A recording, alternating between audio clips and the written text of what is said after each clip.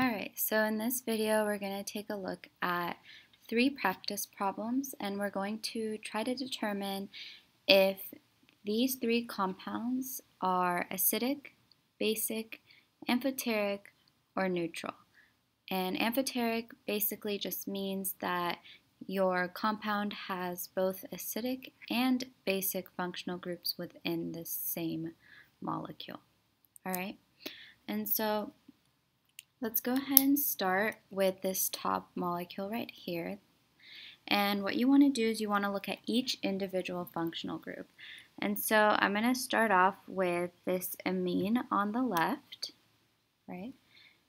So this is an aromatic amine because it's directly connected to this benzene ring. And so this aromatic amine, we know, is going to be basic, all right?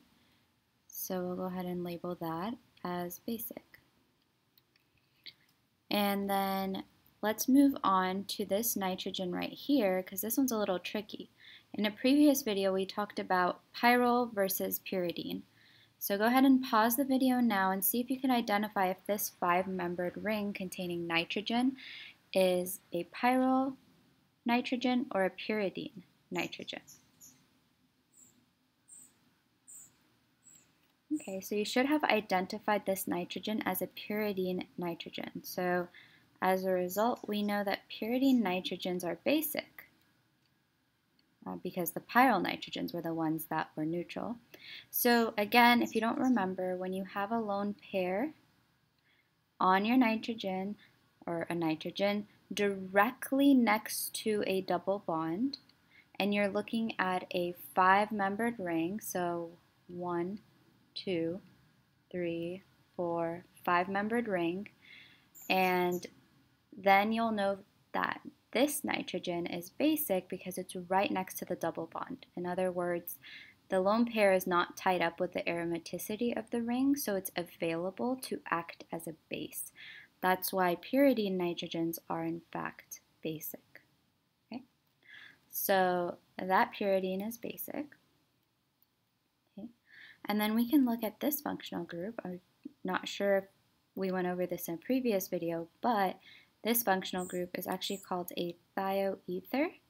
So it almost looks like an ether, but instead of having an oxygen in between 2 alkyl groups, you have a sulfur in between 2 alkyl groups. Okay? So thioethers are actually neutral. So you don't have to worry about that one contributing to either acidity or basicity. This one's just neutral. And now there's one more functional group in the middle. So I'm going to do this in red because I kind of want to highlight something important. So this functional group, you might think, oh, that's a sulfonamide, that's acidic, and let's move on. But you want to be careful because what we see right here is we see a negative charge. So that negative charge tells me that this is not the UA form of your sulfonamide. So in other words, if you would have had an SO2 attached to a nitrogen, and then it had a hydrogen attached to it, and then it had some stuff attached to it, doesn't really matter, right? So then we could say that this is a sulfonamide, and we would call this the UA form. But what's actually drawn here is the IB form, because what happened is a base deprotonated this hydrogen, therefore adding a lone pair. Okay, so you could see that additional lone pair, which puts that negative charge on the nitrogen. And then again, stuff attached. And so this is actually the IB form, or the basic form. Okay, and so overall, we would call this IB form basic. So you want to really be careful with what form you're looking at. So yes, a sulfonamide is, we learned it as an acidic functional group, but right now we're looking at its ionized base form, its negative charge, its form that is negatively charged, and therefore it's going to be basic. So I could label this as basic. All right. Now let's move on to this next structure. So this next structure is a lot simpler because I'm looking at it and right away I see a ketone. Okay, and we know that ketones are neutral. And I also see an amide. You might be tempted to call this an amine, but since it's directly bonded to a carbonyl, we call it an amide. And we know that amides are also neutral. So we had a ketone, which is neutral. We had an amide, which is neutral. So overall, the structure is going to be neutral. All right, now let's look at this third structure. So this third structure has two different functional groups. One is this functional group right here, which we know is an ester. And if you recall from previous videos, esters are neutral. They aren't proton donors or proton acceptors. They're just neutral. Okay.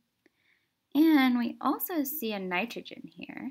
It's not next to a carbonyl, so I know it's an amine.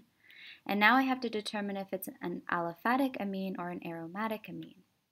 So if you notice, the aromatic ring is very far away from that amine, so we can't call it an aromatic amine because it's not directly bonded to the nitrogen. Instead, we'll call it an aliphatic amine. And remember, aliphatic amines, you can think of them as aliphatic amines are fat or big. And so that's how you would remember that aliphatic amines tend to have, or do have, that higher pKa of 8 to 10. As a side note, the question wasn't asking about that. So this aliphatic amine, we know,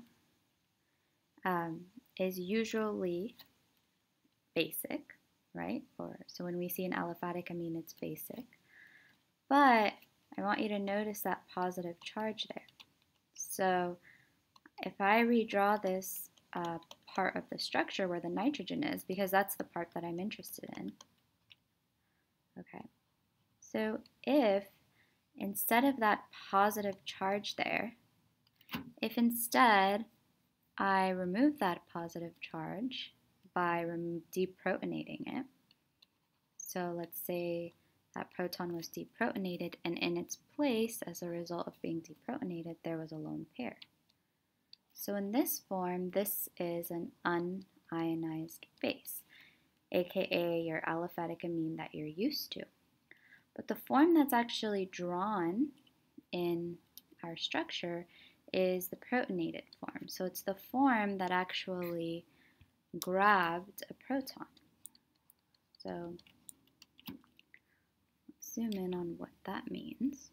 And so this nitrogen picked up this proton, and then this bond broke and the electrons went on to the conjugate base there. Then what would happen is we would get the aliphatic amine, we would get the other form of it. So we would get the IA form, okay? So this part with the curved arrows, it's not as important to, be able to draw your own curved arrows. It's more important to recognize the different forms. So with that additional proton right there, we know that this nitrogen is now positively charged. And so as a result, this will be the ionized acid form. Okay, because remember, bases could be neutral or they could be positive. So as drawn, you might be tempted to label that nitrogen, that aliphatic looking amine, as basic, but actually it's going to be acidic.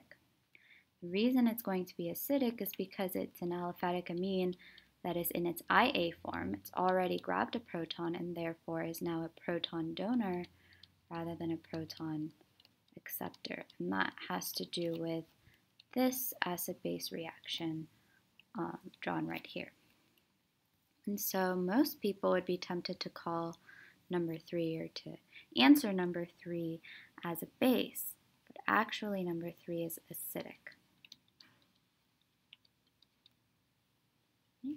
So just to kind of highlight some key points. So let's zoom in on that first structure. So the first structure we said right away had a basic portion, and that was this aliphatic an aromatic amine because it's directly bonded to that aromatic ring, and we said that was basic. Then we looked at the sulfonamide and we said, oh, we were tempted to call that an acid, but because it is in its IB form and it is deprotonated, we actually call it basic. And then finally we looked at this nitrogen here and we said, okay, well, when we see a nitrogen right next to a double bond, that reminds us that it is a pyridine nitrogen, and pyridine nitrogens are basic as opposed to a pyrrole nitrogen. And so overall, we see 3 basic components, and so that's going to be a basic overall compound. Now let's look at this second one. So the second one is going to be a lot easier because we see a ketone, which we know is neutral. It's neither an acid nor a base.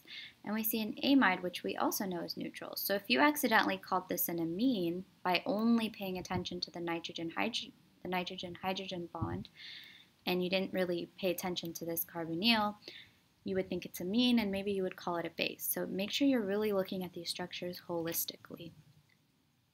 And then lastly, we looked at this one, and we recognize that there's an ester, which is neutral. And then we recognize that this nitrogen, oh, that looks like an aliphatic amine. The aromatic ring is far away, but then we had to be careful because we noticed it was in its protonated form, which means that it's actually in its IA form. It has already grabbed a proton. If it had been in this top form, without that positive charge, we would have called number 3 basic. But because it was in this bottom form here, this IA form, we had to call the overall structure acidic because it has already accepted a proton. So now, functionally, it's a proton donor, not a proton acceptor. All right. So I want you to go ahead and look at number 1, 2, and 3 and try to think of how you can make these structures amphoteric. So, for example, for number 2, maybe you can add on your own functional group somewhere, and you can add on an acidic functional group or a basic functional group, and then you would classify this as, let's say if you added an acidic and a basic functional group, you would classify it as amphoteric, right? Or if you look at number 1, it's basic, but then let's say you took that middle functional group here that I'm going to highlight in blue that we knew comes from the sulfonamide UA form but is actually in its IB form. Well, what if you redrew the structure and you added on a hydrogen to take away that negative charge? So then you drew it in this top form instead. Well, in that case, it would be amphoteric because you would have some basic functional groups, and you would also have a functional group in the middle. If you rewrite it in its UA form, redraw it in its UA form, then it would be amphoteric. Okay, so this is just kind of going beyond these problems, seeing if you can create your own structures that would be amphoteric, because by definition, amphoteric means that the compound includes both acidic and basic functional groups.